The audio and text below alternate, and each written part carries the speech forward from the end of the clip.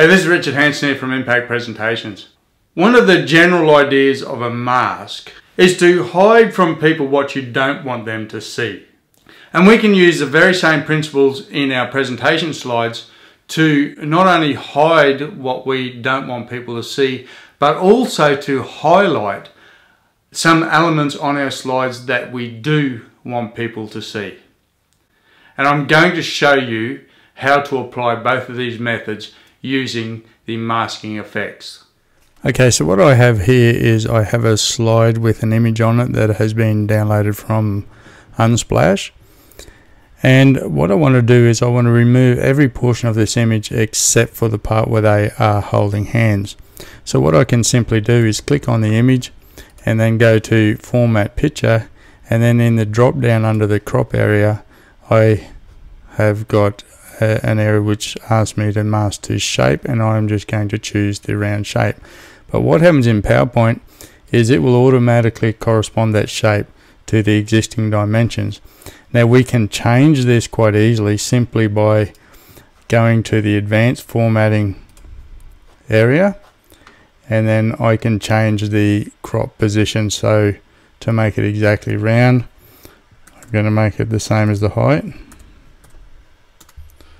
And that has made it to the same height. And of course now what I want to do is change the picture position, so I can use the offset areas, so the x-axis and the y-axis, to change the position of the picture within that shape.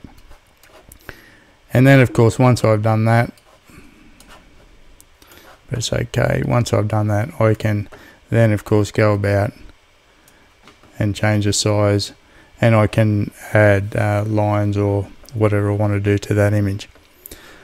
So that's one way of doing it. However, an easier way to do it is to set the picture squarely in the first place so we don't have to adjust it. So how I will do that is simply just go to the crop area, and I will crop that image until it was fairly square.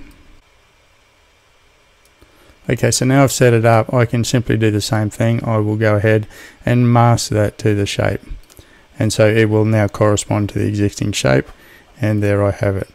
So there's a variety of reasons we may want to do that, but what happens if we want to leave the entire image in there but just highlight the fact that they are holding hands? So what we will do now is I have the same image, and I want to leave the image in there but highlight it. So in other words, I will reduce the transparency of everything I don't want highlighted and bring the fact that they are holding hands to life. So I'll simply click on the image and Control D or Command D if you're on a Mac, and then what I'll do is so that's duplicated the image, and I'll just snap it into place directly over top of the other one.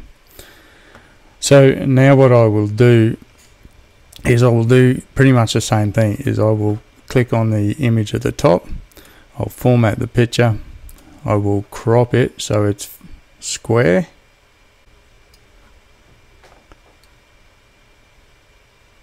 and so now we have that in place. And now of course I will do the same thing as I did before, and I will mask that to the circular shape. And of course what happens when I get out of there is it won't look any different.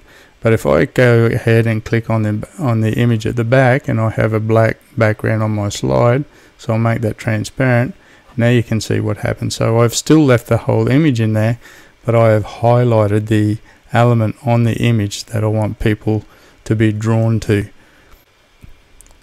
There are other ways we can do this to mask over the insignificant parts, so I'll just take the transparency out of that. And another way we can do that is to simply add a shape. I'm just going to add a rectangular shape. We can make that any color we want. So I'm just going to fill it, say, with this color, and probably not the perfect color, but then I am going to make that transparent, and I will simply send that backwards.